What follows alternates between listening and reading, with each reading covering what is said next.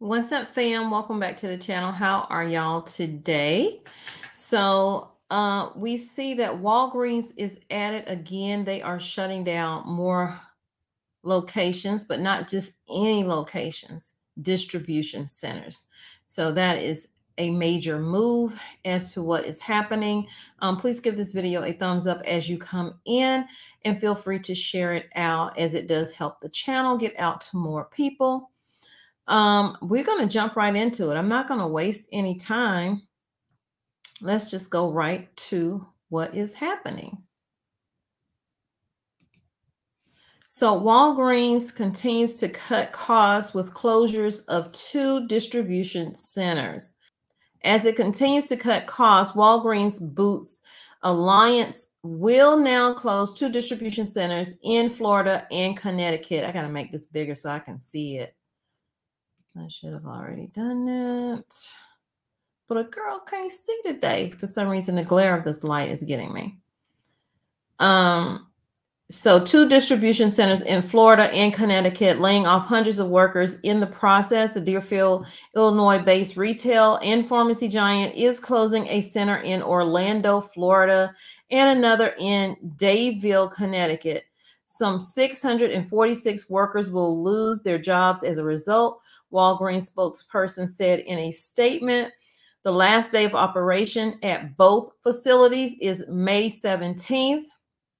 So you have around, I would say 60 days, but just a little less than 60 days, as today is the 20th. Affected employees will receive severance as well as separation pay. I don't see where they're saying for how long will they get that. They say they are focusing on aligning their operation structure to best serve their patients and customers.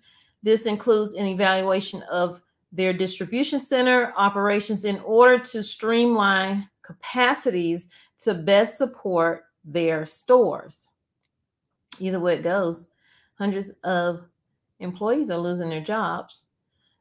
We are grateful for the many contributions the team members have made at those particular facilities. The retailer began evaluating costs and looking at areas to cut towards the end of last year after several quarters of lackluster performance and a dropping stock price.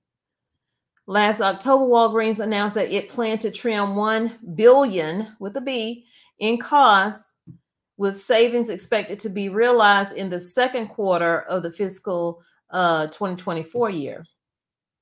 That plan also involves Walgreens cutting non-essential spending and contracted and project work while optimizing the company's transportation network. Walgreens additionally cut hundreds of roles at the Deerfield corporate headquarters in November, that's of 2023. In February this year, the retailer announced it will close all of its Village, Maryland clinics MD clinics in Florida, in addition to shuttering 6 of those clinics in Illinois. In January, some reports said the retailer was exploring the potential sale of Shields Health Solutions, the specialty pharmacy business which the retailer acquired 3 years ago and in which it has a majority stake. Walgreens would not confirm those reports at the time of this release.